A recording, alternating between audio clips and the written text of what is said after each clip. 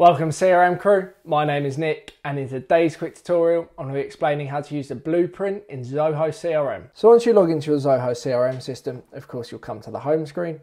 Now from here you want to go to the cog in the top right hand corner, but do ensure you have administrative permissions. So press a cog and then from here we want to go to process management and then to blueprint. Now as you can see here we've got two blueprints already. Now these are pre-generated by Zoho CRM and they can actually be quite useful, so feel free to amend those as you so wish. I'm going to use this lead nurturing process as an example. So in order to do so, you just need to press lead nurturing process. And as you can see here, we have our blueprint. Now blueprints, as an overview, are an exceedingly useful tool to allow us to dictate to users the path that they must follow when dealing with leads, contacts, deals, and we can apply blueprints to a variety of different modules inside of our Zoho CRM system. So as you can see here, the blueprint starts with nothing, and this is called a state. Now the states are states in which a record on that module will be in, and then in between the states we have got transitions. So this is the transitioning period, and these are buttons inside of the blueprint that they'll see on that particular record that they can then press. And as you can see on our state, we've got a set maximum number of days in which a record can be in this particular state. And then in order to move on from that state, you then have these buttons which are essentially transitions, and you have the before, the during. So when you press that button, what happens, what comes up, and then after, the notifications, task, field updates, webhooks, customizations, and tags that also occur once that transition has been pressed.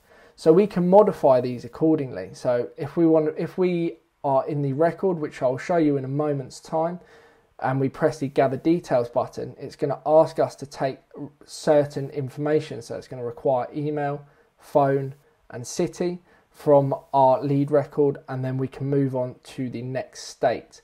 And then after we've pressed that gather details button, we can then assign email notifications, tasks, etc. So as you can see here, we have the none, and then we gather details, and then the blueprint is asking the user to get in contact. So they go through the behavior of contacting and attempting to contact this particular lead.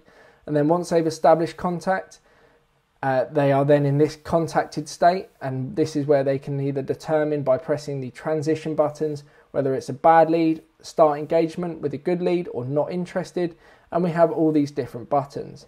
So this is our example blueprint, and feel free to have an extensive play around and essentially make a blueprint that bases your entire sales process around what your business is doing, and then apply that to the blueprint inside of the Zoho CRM system.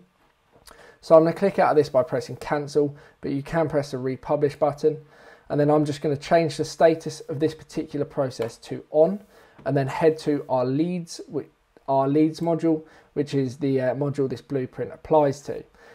Now I'm going to create a lead very quickly. Bear with me one moment. And then I'm just going to fill it with that information and last name as well. And then press the save button. So I've created a new lead, and as you can see here, our transitions for our blueprint have now arrived.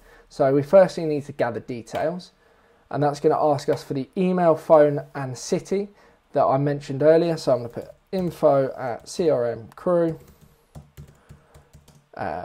01494256996 and Beaconsfield as our relevant information.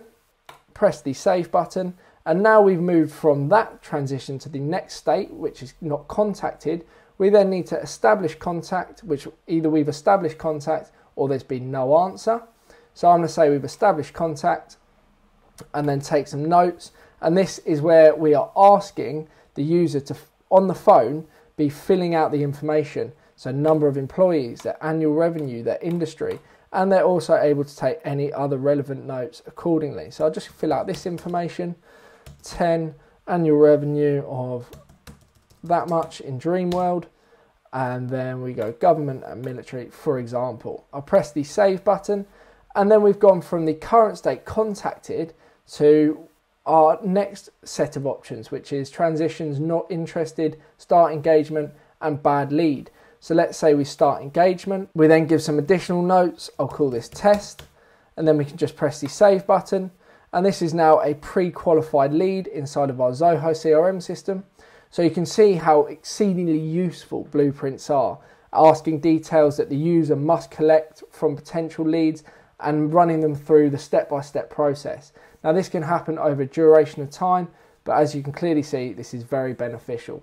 And that is a quick overview of how to use blueprints inside of your Zoho CRM system. I hope this video has clearly explained how to use the blueprint in Zoho CRM. If you do have any further questions, please drop me an email. My details are in the description below. Otherwise, thank you very much for watching, and I'll see you shortly in the next video. Thank you and goodbye.